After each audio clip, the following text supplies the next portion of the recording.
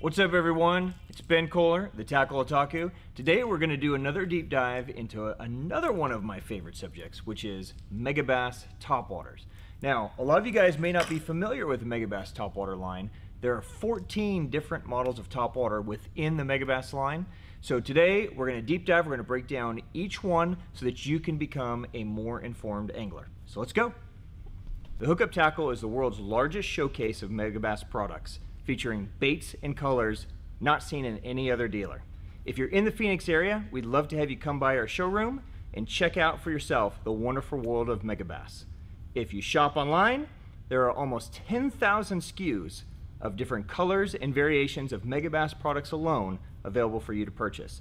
So next time you're looking for that hard to find Megabass lure or that specialty color that your fish have never seen before, check out thehookuptackle.com. Alright, so Megabass topwater. So many different baits, each one does something different. So let's establish a baseline and give ourselves a starting point, and then we'll break down each bait systematically. So we're going to start with definitely the most popular topwater within the Megabass lineup, and that is the Megabass Pop Max.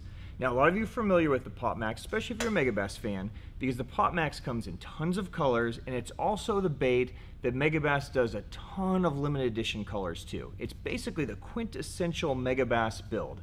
It's sexy, it's sleek, and it performs amazingly well. The Pop Max is a half-ounce bait, and it features see-through gills and holes in the face so that as it pops, it definitely gets the spit, but it also keeps it forward and in a straight line path. The build of the Pop Max is more bulbous on the back end, which allows the Pop Max to not just pop and spit, but also walk beautifully. Most anglers choose the Pop Max as a walking bait first and a popping bait second, but it's just an incredibly versatile bait that can pop, and then go back to a straight walking retrieve. And you can get 2-in-1 motions out of it that you can't get in other poppers. So for versatility, for a size that matches almost every bait fish that you can find in any lake or pond, the Pop Max is definitely the starting point in the lineup and a great one to check out. All right, going down in size in the popper lineup, we go from the Pop Max to the Pop X.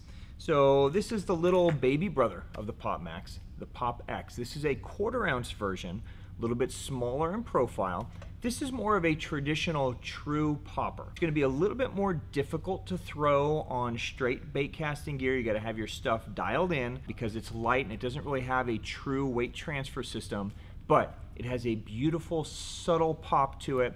It also retains the see-through face and gills on the front, so it maintains a straight movement without rolling off to the side or doing anything crazy. It's available in tons of colors, just a beautiful traditional, more finesse popper, the Megabass Pop X. All right, the smallest little dude in the lineup is the Megabass Baby Pop X. So you can see side by side, it's getting smaller still. Now this little guy is 3/16 of an ounce. So we're getting really small, definitely more in that spinning rod territory or BFS baitcaster. Very finessey, it's got a really pretty little pop. So when they're feeding on little fry or tiny little bait fish, the Baby Pop X can definitely be deadly. So give that dude a look. All right, staying in that popper lineup, but now transitioning into more of true walking baits, is a sleeper in the lineup. Now this dude is called the Megabass Swing Hot. Now this is actually in their saltwater lineup, but it is incredible in freshwater. So the Swing Hot looks like a popper at first, but it's actually a pencil popper. So this little dude is actually designed to walk and move. It has that same kind of bulbous body as the Pop Max. What's really cool about the Swing Hot is that all the hooks are on these little swiveled hook keepers. So even though the bait is small, when you get a fish that's on it, the bait can swivel and turn, which will prevent them from coming up, jumping, and tossing the bait. Now, if you were to attach a feathered treble to the back of this thing, then you would have what they call in Japan a Megabass Pop S.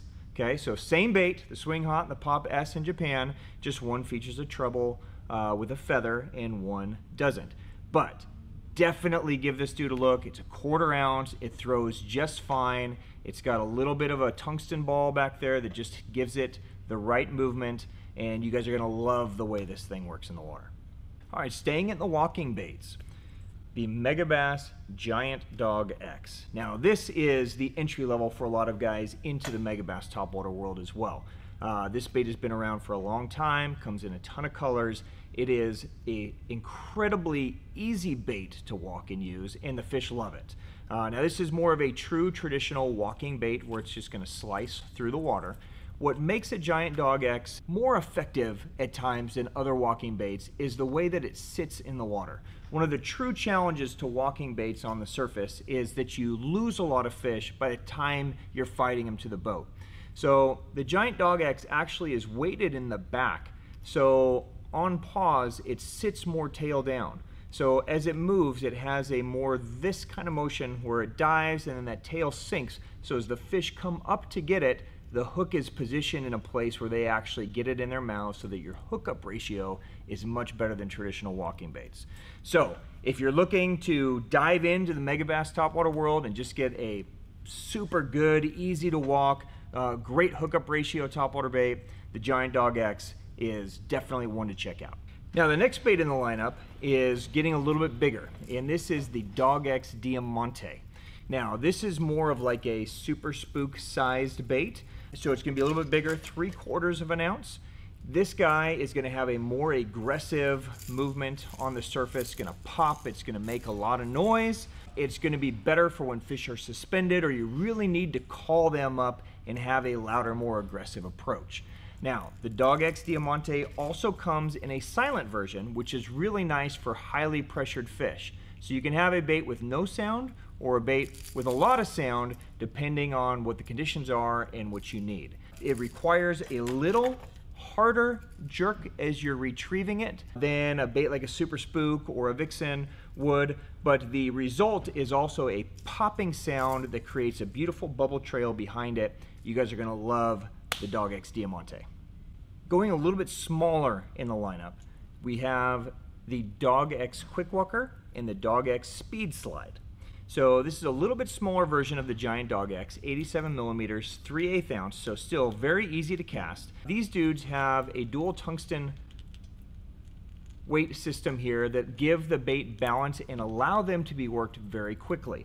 So the original Giant Dog X is going to have more of a traditional slicing motion for just like day in and day out topwater.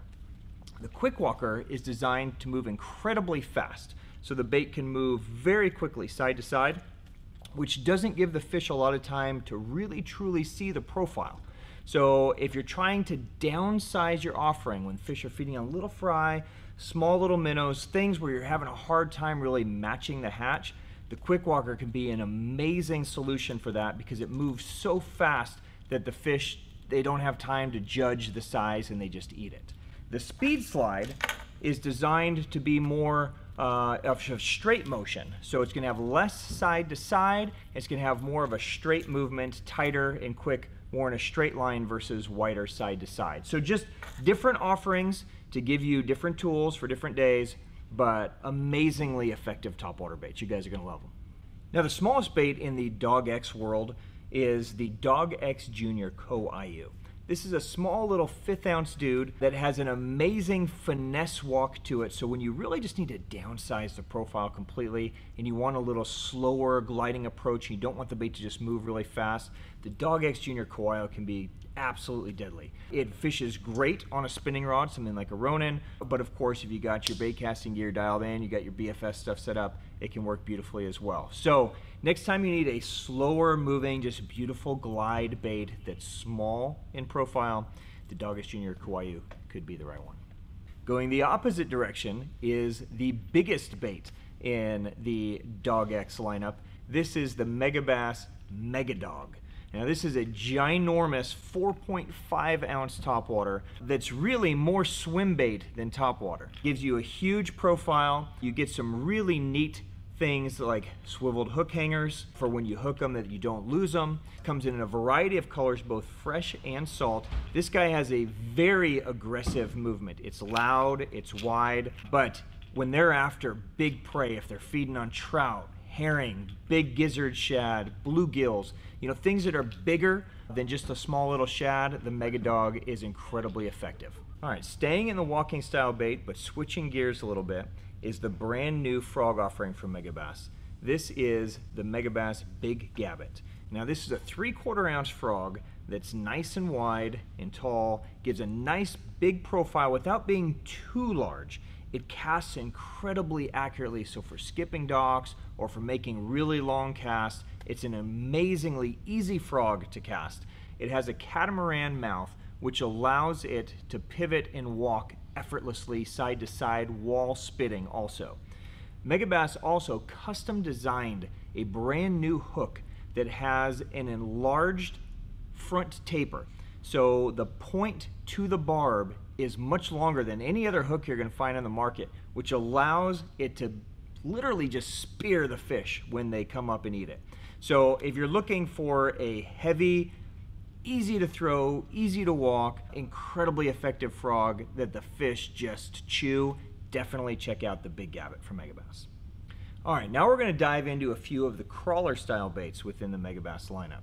So the first one is the Grand Siglett. Now Megabass makes a Siglett, a Grand Siglett. These are basically cicada-shaped bait that are not just incredibly realistic looking, but they're amazing movement on the water. So these are designed to just be very buggy, right? So if you see a cicada or a dragonfly or some kind of bug land on the water, they have a tendency to try to like flap their wings and get away, and that's the type of action that the Grand Siglett is going to imitate. It has these silicone wings that fold open upon retrieve. On cast, they're going to close so it has aerodynamic casting, and then during retrieve, it's just going to move side to side and look very buggy on the surface. It's an amazingly effective bait anytime you're seeing a lot of hatches come out in the summer where you have all that terrestrial life. The Grand Siglett is amazing. Great for bass, great for trout, great for panfish. It's a very universal type offering. So give that dude a look. You guys are going to love it. All right, next up is a crazy dude. This is the Megabass Gatta X. Now the Gatta X is part all kinds of things. It's got these really bitchin' metal front blades to give it that kind of walker jitterbug type look. It's got a prop in the back that spins and churns to create yet another motion.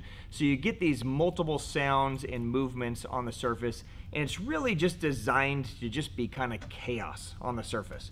So if you want a really fun and interesting topwater bait to throw that not a lot of other people really try to throw because it's so crazy, give the Gatta X a look. I think you're going to really enjoy fishing with this guy. All right, and then rounding out the Megabass topwater lineup is one of the newer additions. This is the Megabass iWing 135. Now this is a true crawler style bait and one of the most unique crawler style baits on the market.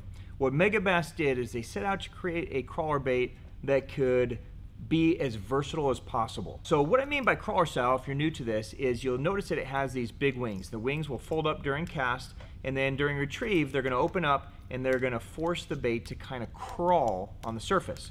Now, one of the challenges or limitations to crawler style baits historically is that they had to be worked very slow, because if they went too fast, they would have a tendency to just roll and spin on the surface and not be effective.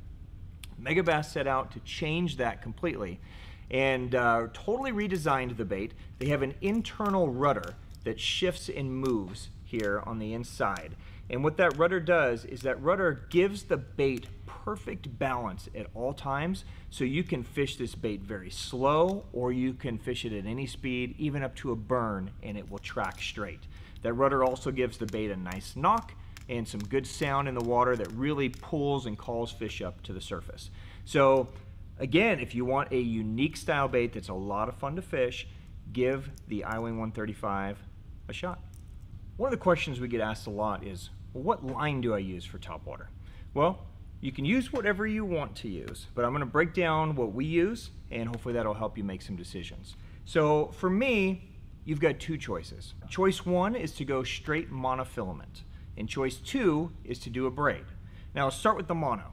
The advantage of a monofilament is that monofilament floats very high in the water. One of the reasons that we don't use fluorocarbon lines is fluorocarbons by nature have a sinking property. So if you make a long cast, the belly of the fluorocarbon is going to start to sink in the water, which will pull your topwater bait down. Monofilaments stay floating very high, and they'll let your bait walk perfectly on the surface. Now, the two lines that I use are Sunline Defier and Defier Armillo. The difference is the Defier is more of a traditional monofilament. It's got nice stretch. It's very thin. So you could get away with a 17 or a 19 pound or even a 22 pound, and it's going to perform a lot like a 15 or 16 pound. So that's where I usually go. Now, if I'm making really long casts and the stretch is too much, then I can go to the Defier Armillo, which eliminates the stretch. So you get the benefits of the monofilament that floats really high, but with no stretch, so you get a more direct contact. The other option for line is to go braid. Now, if you choose the right braid, it's going to float really nice and high as well. The braids I like are the Daiwa J Braid Grand and the Daiwa Samurai Braid. Now, if I'm throwing a frog or something like that, I just go straight braid to the bait. But if I'm throwing a walking bait or a crawler style bait, I like to add a short leader of fluorocarbon between the braid and the bait. I usually always go 20 pounds so the fluorocarbon leader is stiff so it doesn't wrap around the bait as you cast. Now again, I know I just mentioned that fluorocarbon sinks, right? But when you're only using a 2 or 3 foot leader, it won't sink on you. The braid will keep it floating. It's when you use full fluorocarbon that the belly of the line pulls the bait down. So give either of those an option. I think you'll like it both ways. All right, and then really quickly into the rods. So what you want with a topwater rod, especially if you're walking the bait, you want a rod similar to a jerkbait rod where it's got enough tip to where you can pull and walk and have it bounce back and not wear you out all day. But with a topwater rod, it's better to have it just slightly softer than a jerkbait rod because you're going to give it a little harder stroke and need to pull the bait a little bit further, and the fish have a crazy tendency to shake the bait and come off before you get them in the boat. So it's nice to have a little bit more give to the rod.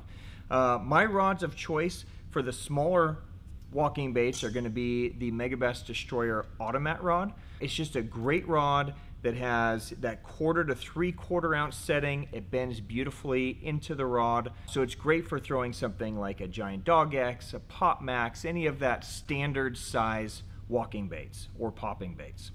The other rod that I use a lot is the new Megabass Destroyer P5 in the Mad Bull lineup. Now the Mad Bull is a little bit stiffer than the Automat, so I find that it works better for some of the larger baits like the Dog X Diamante. So when you need a little bit more power, it's rated 3/8 to 1 ounce, so it can handle those larger baits and really has enough backbone to get them to move effortlessly. So check out either of those options. You guys are going to love them. As far as reels go, I would recommend staying in either a 6:1 or a 7:1 gear ratio. And this is where personal preference is going to come in. For me, a 6:1 is ideal for walking baits because as you're moving the bait, you're also kind of winding up the slack, and it will eliminate you going too fast. If you pick up too much line, then you're actually pulling the bait while you're trying to pick up the slack, and you can throw the action of the bait off. So for me, I have a hard time slowing down, so I generally go to a 6:1 on walking style baits. A 7:1 works great for a popper because usually you're just kind of pop, pop, and you're just like winding the slack, and you know you're kind of going slow because it's more finessey. Of course, if you go to something like a frog or a crawler, you may want to go to a 7 or even an 8:1 so that you get lots of line pickup if you need it to hammer down. So I would really recommend for some of the lighter baits going with some kind of reel that's going to help you eliminate backlash and help you cast into the wind. Because a lot of these walking baits and smaller poppers, they aren't designed with great weight transfer systems, so they have a tendency to hang up in the wind and be difficult to cast into the wind. So I love the Daiwa Steez A, Tula SVT Wing 103. If you're a Shimano guy, any of the DC reels would be great, or even the MGL series reels. So check those out. 6:1, 7:1, you decide. Either way, you'll be in good shape. All right, guys, so that wraps up our deep dive into Megabass topwater. Look for some future videos coming on the water where we will break down each one and show you the right retrieves and really get super specific on the right way to work each bait. But for now, I hope this helps. Hope it clarifies what the lineup is all about and showed you some really cool options. So whether you're throwing the big dog or the little guy, enjoy the Megabass Topwater lineup. Cheers.